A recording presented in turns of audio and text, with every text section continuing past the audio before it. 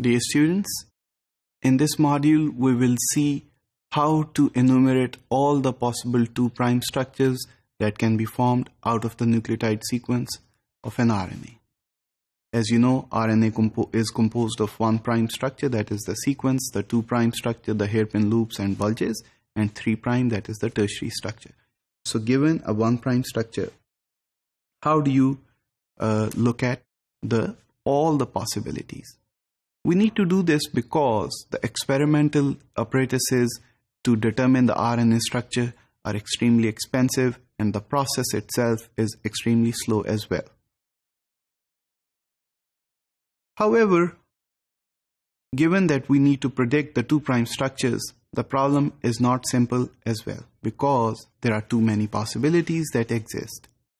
If we were to successfully determine the 2' structure of an RNA molecule, we really need to list down all of the 2' possibilities and then select the optimal one. So the important thing now is how do we list down all such possibilities? For that, we have to find each and every one of them and then be able to list them down towards comparing them. The strategy to undertake this task is the dot plot. To make a dot plot, you need to just have the 1' structure of the RNA molecule, that is the sequence, and then you draw a circle, you draw a square, and then you partition it by drawing grid lines.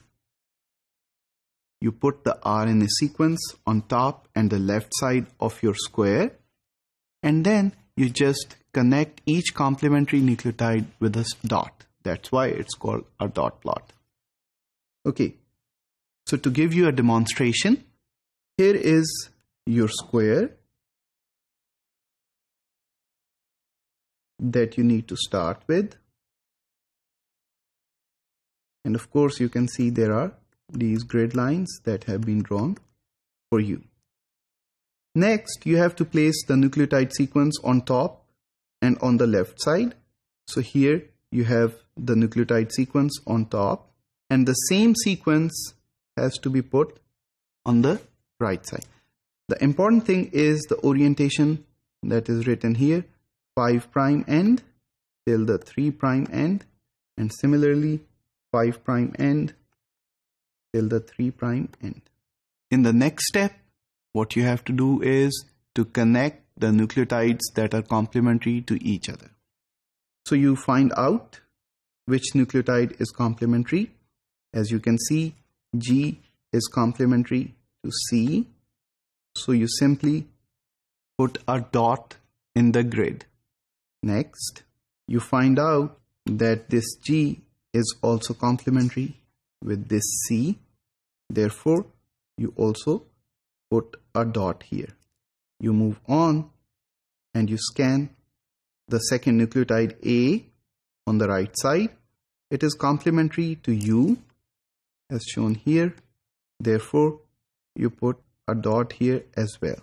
You scan again and you find out that A is also complementary to this U, and therefore you have another dot. In this way, you keep scanning each nucleotide and you try to find its complementary nucleotide in the strand. In this case, C was complementary to this G,